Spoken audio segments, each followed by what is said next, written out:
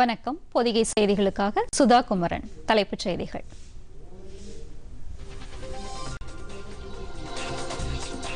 நாட்டில் கோவிட்-19 தொற்றால் பாதிக்கப்பட்டோர் எண்ணிக்கை 1251 உயர்வு. உயிரிழந்தோர் எண்ணிக்கை 32 அதிகரிப்பு.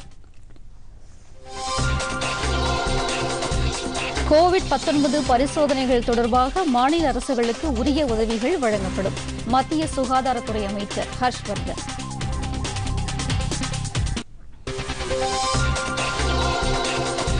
தமிழகத்தில் மேலும் 7 பேருக்கு கோவிட்-19 தொற்று இருப்பது உறுதி செய்யப்பட்டது. பாதிக்கப்பட்டோர் எண்ணிக்கை 74 அதிகரிப்பு.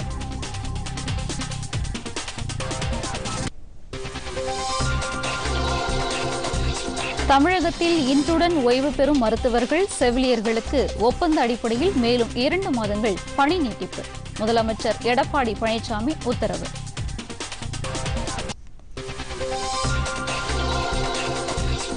உலக அளவில் கொரோனா வைரஸால் பாதிக்கப்பட்டோரின் எண்ணிக்கை 8 லட்சத்தை எட்டியது. உயிரிழப்பு 38,000-ஐ தாண்டியது.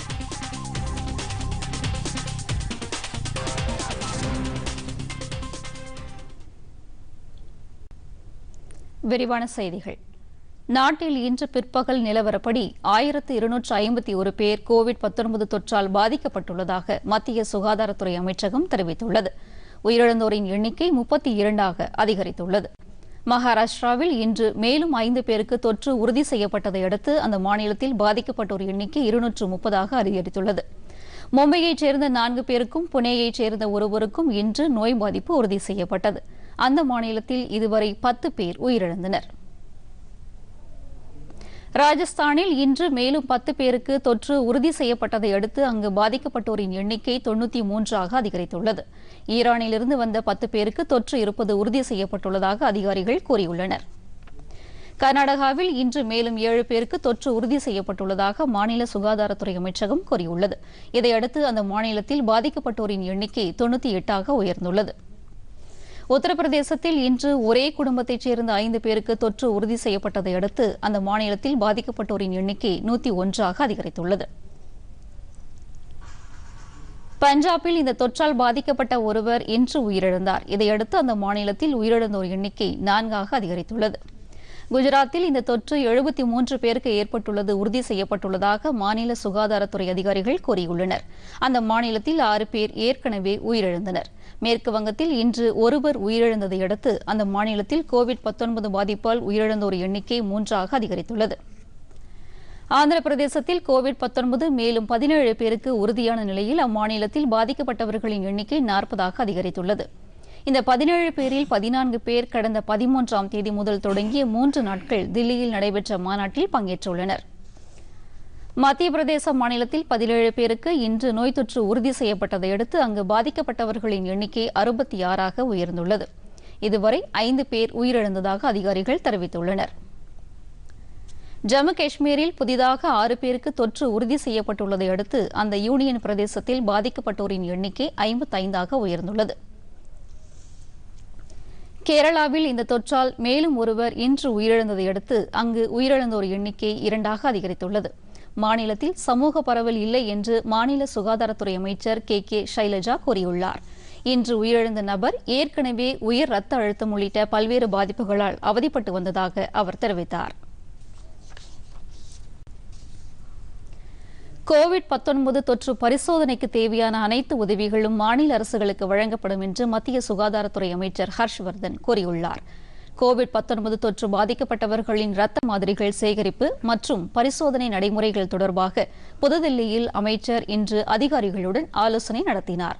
அப்போது பேசிய அவர் பரிசோதனை கருவிகள் உள்ளிட்டவற்றுக்கு பற்றாக்குறை ஏற்படாதவாறு பார்த்துக் கொள்ள வேண்டும் என்று அதிகாரிகளை கேட்டுக் கொண்டார்.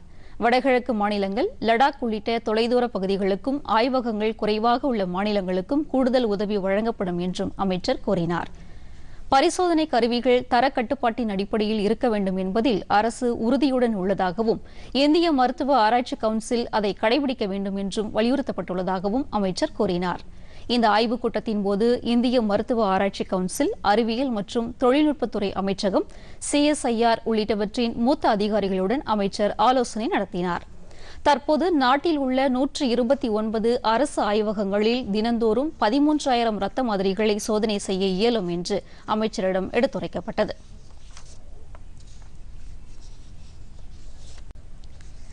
வாரத்தில் ஒருமுறை அல்லது 2 முறை யோக நித்திரை பயிற்சியை தாம் மேற்கொள்வதாக பிரதமர் நரேந்திர மோடி கூறியுள்ளார். இது தொடர்பாக டுவிட்டரில் இன்று அவர் வெளியிட்டுள்ள பதிவில் தமக்கு நேரம் கிடைக்கும் போதெல்லாம் இந்த பயிற்சியை செய்வதாக குறிப்பிட்டுள்ளார். இதன் மூலம் தமது மனமும் உடலும் புத்துணர்ச்சி அடைவதாகவும் பதற்றமும் மன அழுத்தமும் நீங்குவதாகவும் பிரதமர் கூறியுள்ளார். இது தொடர்பான வீடியோ காட்சி ஒன்றையும் டுவிட்டரில் அவர் வெளியிட்டுள்ளார்.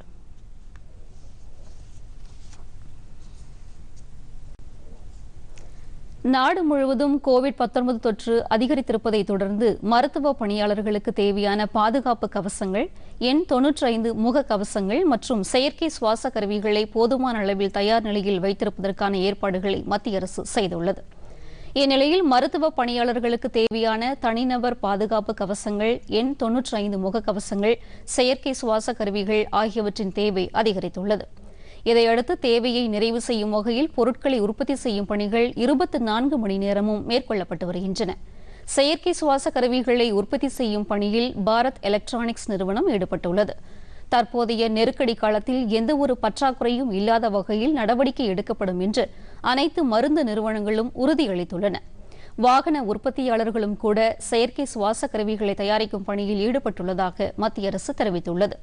பாதுகாப்பு உடைகள் தயாரிக்கும் பணியில் தற்போது வரை 11 நிறுவனங்கள் ஈடுபட்டுள்ளதாகவும் அவர்களுக்கு 21 லட்சம் பாதுகாப்பு உடைகள் தயாரிக்கும் ஆர்டர்கள் கொடுக்கப்பட்டுள்ளதாகவும் மத்திய அரசு அதிகாரிகள் தெரிவித்துள்ளனர். நாட்டின் பல்வேறு மருத்துவமனைகளிலும் தற்போதைய நிலையில் 3,34,000 பாதுகாப்பு உடைகள் தயார் நிலையில் வைக்கப்பட்டுள்ளன. மருத்துவமனைகளில் தற்போது 11,95,000 முகக்கவசங்கள் உள்ளதாகவும் சிங்கப்பூரிலிருந்து 10 லட்சம் முகக்கவசங்கள் வாங்கப்படும் என்றும் அதிகாரிகள் தெரிவித்துள்ளனர். நாடு முழுவதும் 14,000க்கும் மேற்பட்ட செயற்கை சுவாச கருவிகள் உள்ள நிலையில் தற்போதைய நிலையில் 20க்கும் குறைவான நோயாளிகளுக்கு மட்டுமே செயற்கை சுவாசம் அளிக்கப்பட்டு வருவதாக மத்திய அரசு தெரிவித்துள்ளது. நொய்டாவில் உள்ள அக்வா ஹெல்த் கேர் நிறுவனம், பாரத் எலக்ட்ரானிக்ஸ் உள்ளிட்டவை செயற்கை சுவாச கருவிகளை தயாரிக்கும் பணியில் ஈடுபட்டுள்ளதாக அதிகாரிகள் தெரிவித்துள்ளனர். நடப்பு நிதியாண்டை நீட்டிக்கும் திட்டம் எதுவும் இல்லை என்று மத்திய அரசு தெரிவித்துள்ளது. கோவிட்-19 தொற்றால் ஏற்பட்டுள்ள சூழலை அடுத்து ஏப்ரல் 1 தேதியிலிருந்து தொடங்கும் அடுத்த நிதியாண்டை ஜூலை 1 தேதிக்கு மாற்ற அரசு திட்டமிட்டுள்ளதாக தகவல் வெளியானது. இது தொடர்பாக விளக்கம் அளித்துள்ள மத்திய நிதியமைச்சகத்தின் வருவாய்த்துறை இதற்கான திட்டம் எதுவும் இல்லை என்று கூறியுள்ளது.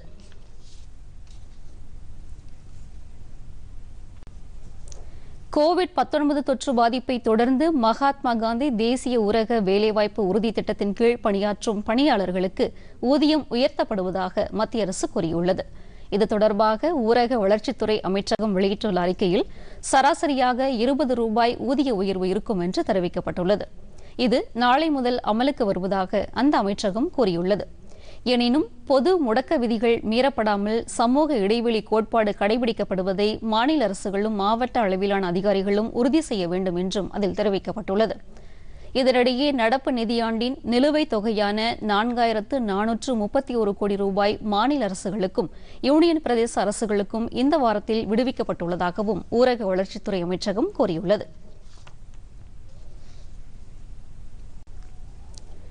இந்தியாவில் சிக்கியுள்ள வெளிநாட்டு சுற்றுலா பயணிகளுக்கு உதவுவதற்காக மத்திய சுற்றுலாத்துறை அமைச்சகம் தனி இணையதளம் ஒன்றை அறிமுகப்படுத்தியுள்ளது.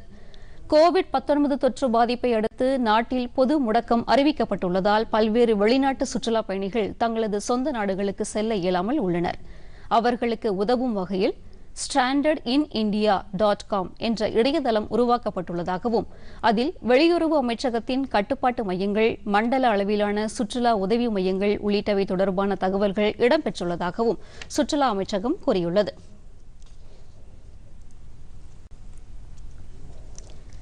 BSNL ப்ரீபெய்ட் சிம் கார்டுகளின் சேவை ஏப்ரல் 20ஆம் தேதி வரை துண்டிக்கப்பட மாட்டாது என்று மத்திய தொலைத்தொடர்புத்துறை அமைச்சர் ரவிசங்கர் பிரசாத் உறுதியளித்துள்ளார்.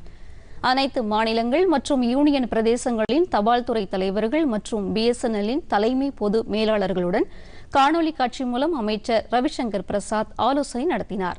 அப்போது அவர் இந்த நெருக்கடியான நேரத்தில் தொலைபேசி இணைப்புகள் தொடர்ந்து கிடைப்பதை உறுதிப்படுத்த BSNL கடுமையாக உழைத்து வருவதாக தெரிவித்தார்.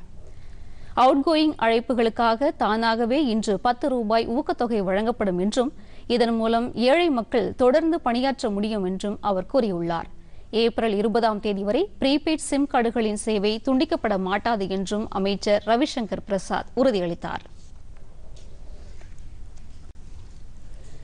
கோவிட்-19 தொற்றுக்கு எதிரான போராட்டத்தை கருத்தில் கொண்டு தமது அமைச்சகத்தின் கீழ் லாபத்துடன் இயங்கும் பொதுத்துறை நிறுவனங்கள் தங்களின் பெரு நிறுவன சமூக பொறுப்புடைமை நிதியிலிருந்து ஒரு பகுதியை பிரதமரின் அவசர கால நிதிக்கு வழங்க வேண்டும் என்று மத்திய ரசாயனத்துறை அமைச்சர் சதானந்த கவுடா கூறியுள்ளார். இது தொடர்பாக அந்த நிறுவனங்களின் இயக்குநர்களுக்கு அவர் எழுதியுள்ள கடிதத்தில் கொடிய தொற்று நோயான கொரோனா வைரஸ் பரவுவதை தடுக்க மத்திய அரசு இயன்ற அனைத்து நடவடிக்கைகளையும் மேற்கொண்டுள்ளதாக கூறியுள்ளார். இருப்பினும் இந்த அளவுக்கு பொது சுகாதாரத்துக்கு கேடான நிலையை சமாளிக்க சமுதாயத்தின் அனைத்து பிரிவினரின் ஒன்றுபட்ட முயற்சி அவசியமாகும் என்று தெரிவித்துள்ளார். எனவே பிரதமரின் நிவாரண நிதிக்கு இயன்ற அளவுக்கு நன்கொடை வழங்குமாறு கேட்டுக் கொண்டுள்ளார்.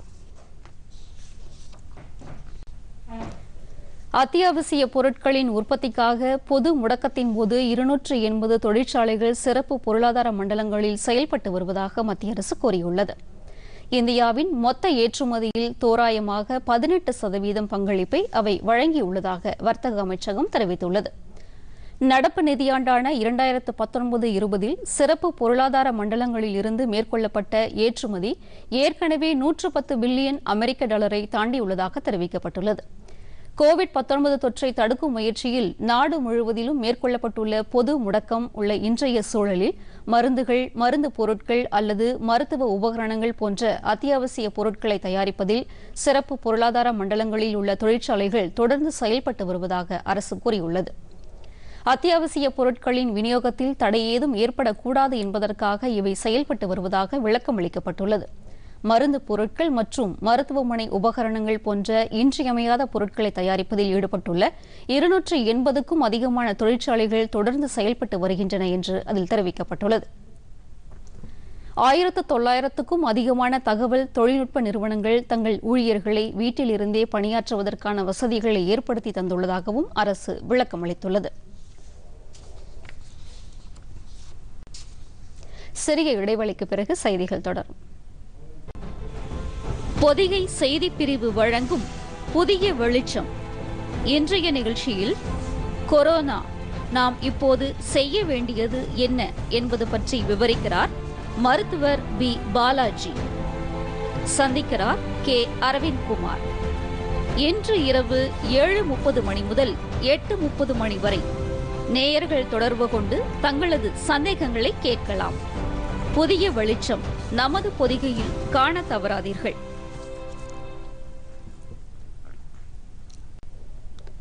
தமிழகத்தில் இன்று புதிதாக 7 பேருக்கு கோவிட்-19 பாதிப்பு உறுதி செய்யப்பட்டுள்ளதை அடுத்து பாதிக்கப்பட்டவர்களின் எண்ணிக்கை 74ஆக உயர்ந்துள்ளது. தமிழகத்தில் நேற்று வரை 67 பேருக்கு பாதிப்பு ஏற்பட்டது உறுதி செய்யப்பட்டுள்ளது. தற்போது புதிதாக கோவிட்-19 பாதித்தவர்களுடன் சேர்த்து 74 பேருக்கு பாதிப்பு உறுதி செய்யப்பட்டுள்ளது.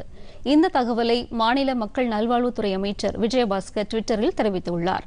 இதில் மதுரையைச் சேர்ந்த ஒருவர் உயிரிழந்துவிட்டார். பாதிக்கப்பட்டவர்களில் 5 பேர் குணமடைந்து வீடு திரும்பியுள்ளனர். தமிழகத்தில் சுமார் 17,000 பேர் மருத்துவமனைகளில் தனிமைப்படுத்தப்பட்டு உள்ளனர். இன்னும் 119 பேர் மருத்துவ பரிசோதனை முடிவுகளுக்காக காத்திருக்கின்றனர். புதிதாக பாதிக்கப்பட்டவர்களில் ஒருவர் 43 வயதானவர் எனவும் அவர் பொழிச்சலூரைச் சேர்ந்தவர் என்றும் மக்கள் நல்வாழ்வுத்துறை கூறியுள்ளது. அவர் தற்போது சென்னை ராஜீவ்காந்தி அரசு பொது மருத்துவமனையில் அனுமதிக்கப்பட்டுள்ளார். திருவண்ணாமலை, விழுப்புரத்தைச் சேர்ந்த தலா ஒருவருக்கும் மதுரையைச் சேர்ந்த இருவருக்கும் புதிதாக பாதிப்பு உறுதி செய்யப்பட்டுள்ளதாக மக்கள் நல்வாழ்வுத்துறை அமைச்சகம் தெரிவித்துள்ளது. அவர்கள் அனைவரும் தனிமைப்படுத்தப்பட்டு சிகிச்சை பெற்று வருவதாகவும் அவர்களது உடல்நிலை சீராக இருப்பதாகவும் தெரிவிக்கப்பட்டுள்ளது. தமிழகத்தில் இன்றுடன் ஓய்வு பெற இருந்த அரசு மருத்துவர்கள், செவிலியர்கள், மருத்துவ தொழில்நுட்ப பணியாளர்களுக்கு 2 மாதங்களுக்கு பணி நீட்டிப்பு வழங்கப்படுவதாக முதலமைச்சர் எடப்பாடி பழனிசாமி அறிவித்துள்ளார். கோவிட்-19 தொற்று தீவிரமாக பரவி வரும் நிலையில் மருத்துவர்கள் உள்ளிட்ட சுகாதார பணியாளர்கள் இரவு பகல் பாராமல் மக்கள் பணியாற்றி வருகின்றனர். இந்நிலையில் தமிழகத்தில் இன்றுடன் ஓய்வு பெற இருந்த அரசு மருத்துவர்கள், செவிலியர்கள், மருத்துவ தொழில்நுட்ப பணியாளர்களுக்கு அடுத்த 2 மாதங்களுக்கு ஒப்பந்த முறையில் பணி நீட்டிப்பு செய்ய தமிழக அரசு முடிவு செய்துள்ளது. மேலும் 2 மாதங்கள் அவர்கள் பணியை தொடர தற்காலிக பணி நியமன ஆணை வழங்கப்படும் என்று முதலமைச்சர் எடப்பாடி பழனிசாமி இன்று உயர் அதிகாரிகளுடனான ஆலோசனைக்கு பின்னர் அறிவித்தார். உலகெங்கும் தீவிரமாக பரவி வரும் கொரோனா வைரஸை கட்டுப்படுத்த தமிழக அரசு போர்க்கால அடிப்படையில் நடவடிக்கை எடுத்து வருகிறது என்றும் அரசு எடுக்கும் நடவடிக்கைகளுக்கு பொதுமக்கள் அனைவரும் முழு ஒத்துழைப்பை வழங்க வேண்டும் என்றும் முதலமைச்சர் கோரிக்கை விடுத்துள்ளார். தமிழகத்தில் கோவிட்-19 தடுப்பு நடவடிக்கைகள் குறித்து முதலமைச்சர் எடப்பாடி பழனிசாமி அவ்வப்போது கேட்டறிந்து வருவதாக மாநில பேரிடர் மற்றும் வருவாய்த்துறை அமைச்சர் RB உதயகுமார் தெரிவித்துள்ளார். இதுகுறித்து எமது செய்தியாளரிடம் பேசிய அவர், மாநிலம் முழுவதும் முன்னெச்சரிக்கை நடவடிக்கையாக 1,45,000 பேர் தனிமைப்படுத்தப்பட்டுள்ளதாக கூறினார். 144 தடை உத்தரவு பிறப்பிக்கப்பட்டு 21 நாட்கள் நாம் கடைபிடிக்க வேண்டும் என்கின்ற இந்த உத்தரவிலே மக்கள் தாமாக முன்வந்து ஒத்துழைப்பு வழங்கி கொண்டிருக்கின்றார்கள்.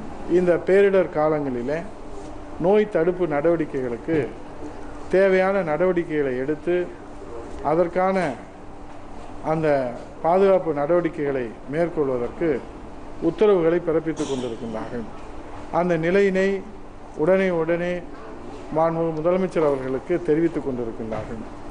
இந்த 144 தடை உத்தரவு காலத்தில் மக்கள் சுய தனிமையை கடைபிடிக்க வேண்டும் என்றும் அத்தியாவசிய தேவைகளுக்காக அவர்கள் வெளியிலே வருகிற போது சமூக இடைவெளியை கடைபிடிக்க வேண்டும் என்றும் மாண்பு முதலமைச்சர் அவர்கள் உத்தரவு பிறப்பித்திருக்கின்றார்கள்.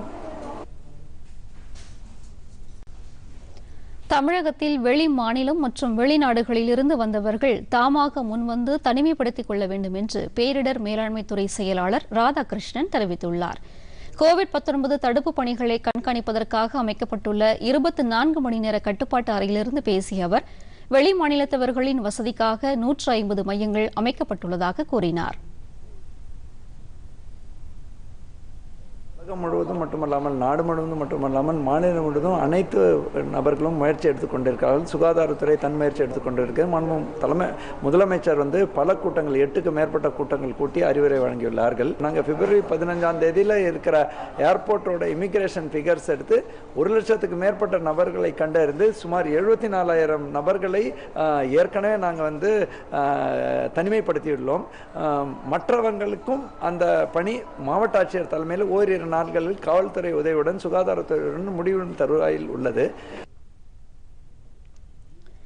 இதற்கிடையே கோவிட்-19 முன்னெச்சரிக்கை தடுப்பு நடவடிக்கைகளில் மருத்துவம், காவல்துறை, வருவாய்த்துறை உள்ளிட்ட பல்வேறு துறைகளைச் சேர்ந்த 3 லட்சம் பேர் ஈடுபட்டு வருவதாக வருவாய்த்துறை செயலாளர் அதுல்ய மிஸ்ரா தெரிவித்துள்ளார்.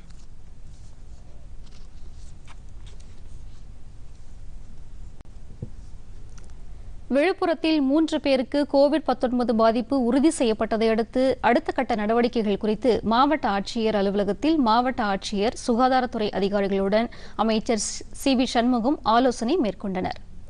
பின்னர் செய்தியாளர்களிடம் பேசிய அவர், பாதிக்கப்பட்ட 3 பேரும் முண்டியம்பாக்கம் அரசு மருத்துவக் கல்லூரி மருத்துவமனையில் அனுமதிக்கப்பட்டு சிகிச்சை அளிக்கப்பட்டு வருவதாக கூறினர். மேலும் அவர்கள் தங்கியிருந்த விழுப்புரம் நகராட்சிக்கு உட்பட்ட 6, 7, 8 ஆகிய 3 வார்டுகளிலும் வெளிநபர்கள் செல்வதற்கு தடை செய்யப்பட்டுள்ளதாக தெரிவித்தார். விழுப்புரம் நகராட்சியில் உள்ள 43 தெருக்களில் தடை செய்யப்பட்ட பகுதியாக அறிவித்து வெளிநபர்கள் உள்ளே செல்வதற்கு அனுமதி மறுக்கப்பட்டுள்ளது என்று கூறினார். 1678 குடும்பங்கள் தனிமைப்படுத்தப்பட்டு கண்காணிக்கப்பட்டு வருவதாகவும் அமைச்சர் CV சண்முகம் குறிப்பிட்டார்.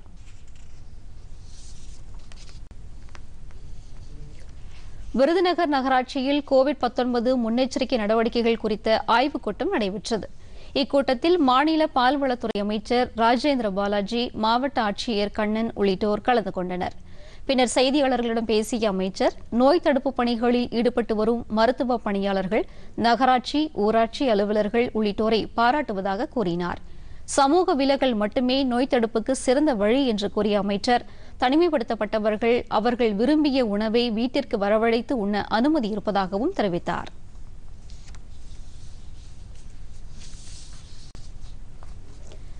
நாகை மாவட்டத்தில் ஊரடங்கு உத்தரவால் விவசாய பணிகளுக்கு பாதிப்பு ஏற்படாத வகையில் விளைவித்த பொருட்களை கொண்டு செல்வதற்கு வேளாண்மைத்துறை வருவாய்த்துறை மூலம் அனுமதி சீட்டுகள் வழங்கப்பட ஏற்பாடு செய்யப்பட்டுள்ளதாகவும் மாவட்ட ஆட்சியர் பிரவீன் நாயர் தெரிவித்துள்ளார்.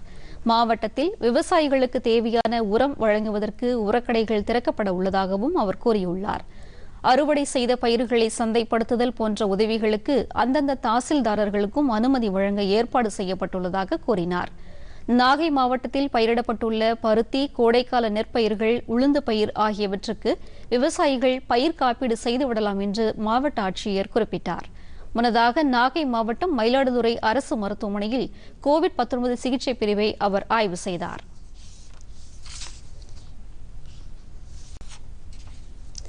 புதுதில்லியில் நடைபெற்ற மாநாடு ஒன்றில் கலந்து கொண்டு திரும்பிய கன்னியாகுமரி மாவட்டத்தைச் சேர்ந்த 4 பேர் வீடுகள் மற்றும் அதனை சுற்றியுள்ள 1000க்கும் மேற்பட்ட வீடுகள் தனிமைப்படுத்தப்பட்டு முன்னெச்சரிக்கை நடவடிக்கைகள் மேற்கொள்ளப்பட்டு வருகின்றன.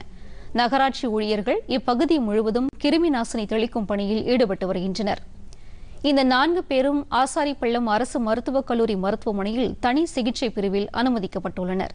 இவர்களுடைய ரத்தம் மற்றும் சளி மாதிரிகள் பரிசோதனைக்காக திருநெல்வேலி அரசு மருத்துவக் கல்லூரி மருத்துவமனைக்கு அனுப்பி வைக்கப்பட்டுள்ளது.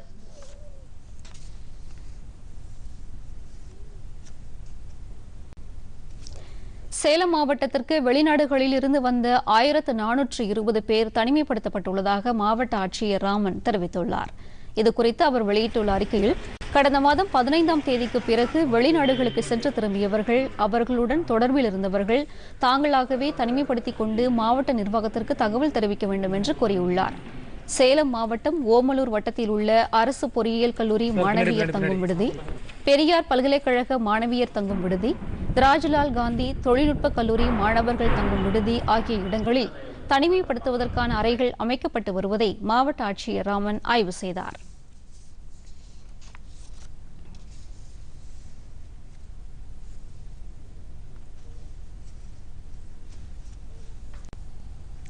கேரள மாநிலம் கொச்சி துறைமுகத்திலிருந்து ஆழ்கடல் மீன்பிடிப்புக்கு சென்ற நாகப்பட்டினம் பகுதியைச் சேர்ந்த 8 மீனவர்கள் நேற்று ராமநாதபுரம் மாவட்டம் முகையூர் துறைமுகத்திற்கு வந்தடைந்தனர். இவர்கள் துறைமுகத்தில் இறங்க அப்பகுதி மக்கள் எதிர்ப்பு தெரிவித்ததை அடுத்து மீனவர்கள் 8 பேரும் நேற்றிரவு பாம்பன் துறைமுகம் வந்து சேர்ந்தனர். இதையடுத்து மீனவர்களை தனிமைப்படுத்தும் நடவடிக்கைகளில் அதிகாரிகள் ஈடுபட்டு வருகின்றனர்.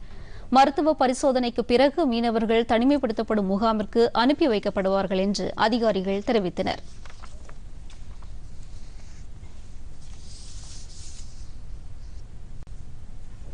சென்னை சென்ட்ரல் ரயில் நிலையத்திலிருந்து புதுதில்லிக்கு சிறப்பு சரக்கு ரயில் நாளை மற்றும் 8ஆம் தேதி இயக்கப்படும் என்று தெற்கு ரயில்வே அறிவித்துள்ளது.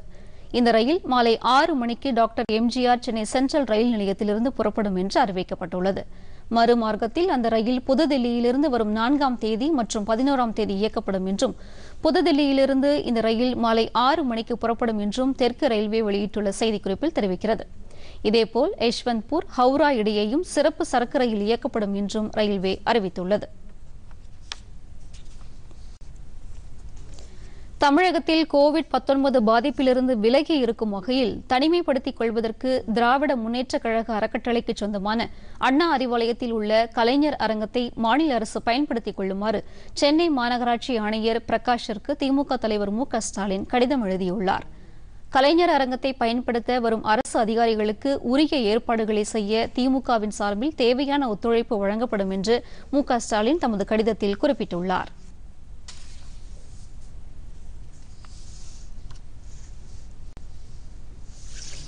உலக அளவில் கோவிட்-19 வைரஸ் தொற்றால் பாதிக்கப்பட்டோரின் எண்ணிக்கை 8 லட்சத்தை தாண்டியுள்ளது. இந்த தொற்றால் உயிரிழந்தவர்களின் எண்ணிக்கை கிட்டத்தட்ட 39,000-ஐ நெருங்குகிறது. சீனாவின் ஊகான் மாகாணத்தில் தொடங்கிய கோவிட்-19 வைரஸ் உலக நாடுகளில் வேகமாக பரவி வருகிறது. ஒட்டுமொத்தமாக பாதிக்கப்பட்டோரின் எண்ணிக்கை 7,86,000-ஐ தாண்டியுள்ளது. உயிரிழந்தோரின் எண்ணிக்கை கிட்டத்தட்ட 38,000-ஐ எட்டியுள்ளது. அதிகபட்சமாக அமெரிக்காவில் 1,64,000 பேர் இந்த தொற்றால் பாதிப்புக்கு உள்ளாகியுள்ளனர். இத்தாலியில் பாதிக்கப்பட்டோர் எண்ணிக்கை 1 லட்சத்தை தாண்டியுள்ளது. மேலும் வேறு எந்த நாட்டிலும் இல்லாத வகையில் இத்தாலியில் 11,600 பேர் உயிரிழந்துள்ளனர். இத்தாலியில் ஊரடங்கு ஏப்ரல் 12ஆம் தேதி வரை அமலில் இருக்கும் என அறிவிக்கப்பட்டுள்ளது. ஸ்பெயினில் பாதிக்கப்பட்டோர் எண்ணிக்கை 88,000 நெருங்குகிறது. இதன் மூலம் சீனாவை விட ஸ்பெயினிலும் இத்தாலியிலும் அதிக அளவிலானோர் பாதிப்பை சந்தித்துள்ளனர்.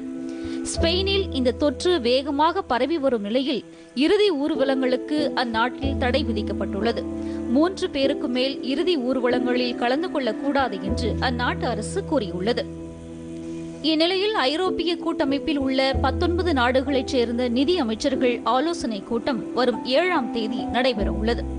காணொலி காட்சி மூலம் நடைபெறும் ஆலோசனையில் கோவிட்-19 வைரஸால் ஏற்பட்டுள்ள பொருளாதார பாதிப்புகளை சரி செய்வதற்கான நடவடிக்கைகள் குறித்து விவாதிக்கப்பட உள்ளது. தென்னாப்பிரிக்காவில் 1326 பேர் பாதிக்கப்பட்ட நிலையில் 21 நாட்களுக்கு ஊரடங்கு உத்தரவு அமல்படுத்தப்பட்டுள்ளது. மேலும் நோய் பரவலை தடுக்கும் வகையில் வீடு வீடாக சென்று பரிசோதனை செய்யும் பணியை தீவிரப்படுத்தியுள்ளதாக அதிபர் சிரில் ராமபோசா அறிவித்துள்ளார். இந்நிலையில் அமெரிக்காவில் கோவிட்-19 வைரசுக்கு தடுப்பு மருந்து தயாரிக்கும் பணி தீவிரமடைந்துள்ளதாக ஜான்சன் அண்ட் ஜான்சன் நிறுவனம் தெரிவித்துள்ளது. இது தொடர்பாக அமெரிக்க அரசுடன் ஒப்பந்தம் மேற்கொள்ளப்பட்டுள்ளது. தடுப்பு மருந்தை செப்டம்பர் மாதத்தில் மனிதர்களுக்கு செலுத்தி சோதிக்க உள்ளதாகவும் அவசரகால பயன்பாட்டுக்கு அடுத்த ஆண்டு தொடக்கத்தில் தயாராகிவிடும் என்றும் ஜான்சன் அண்ட் ஜான்சன் நிறுவனம் அறிவித்துள்ளது.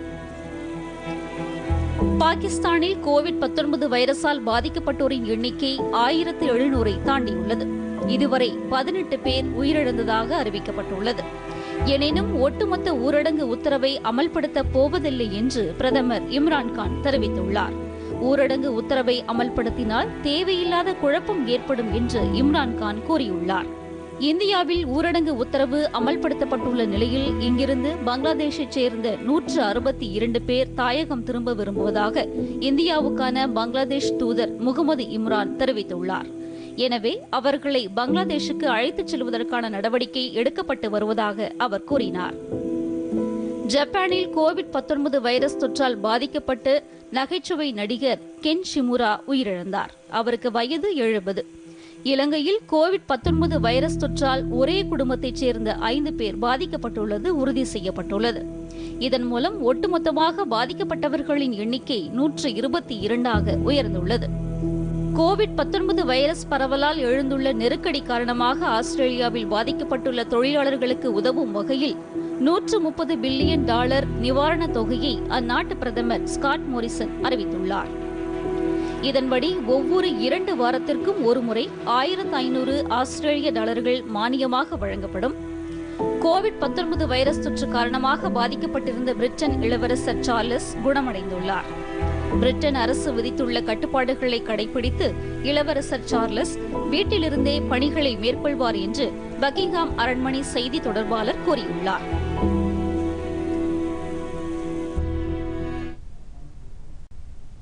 மீண்டும் தலைப்புச் செய்திகள்.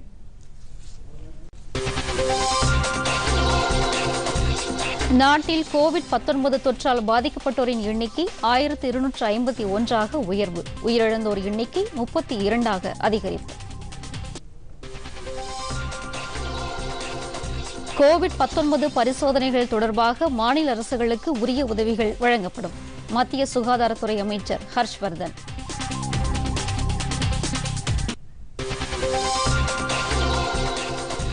தமிழகத்தில் மேலும் 7 பேருக்கு கோவிட்-19 தொற்று இருப்பது உறுதி செய்யப்பட்டது. பாதிக்கப்பட்டோர் எண்ணிக்கை 74ஆக அதிகரிப்பு.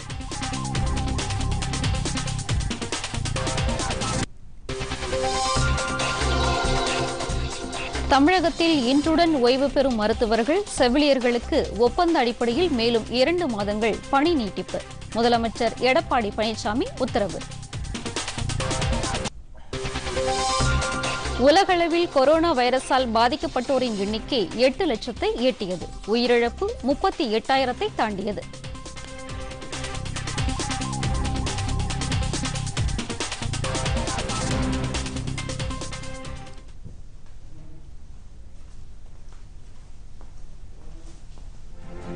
பொதிகை செய்திகளை தமிழ் நியூஸ் தூர்தர்ஷன் என்ற யூடியூப் சேனலிலும், Tamil news Doordarshan @DD news Chennai என்ற யூடியூப் பக்கத்திலும் காணலாம்.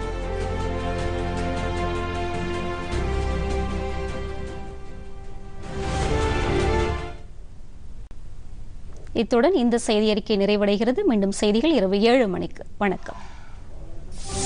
you.